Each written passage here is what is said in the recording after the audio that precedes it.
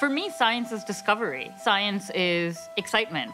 It's figuring out an answer, and you're the first person in the world to get there.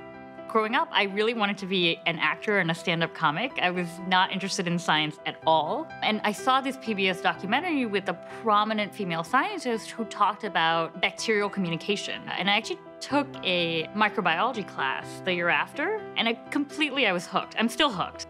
Today, I'm working on how stem cells in our skin sense and respond to inflammation, and what that means for diseases like psoriasis and eczema that affect millions of Americans. Current treatments only go so far.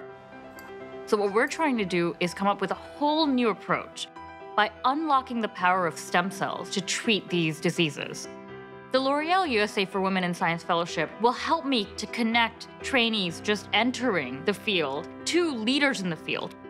I have been incredibly fortunate to have wonderful female mentors and role models, starting with my great-grandmother, my grandmother, and my mother. These were women that were just forces of nature. Those role models are also mirrored in my professional life.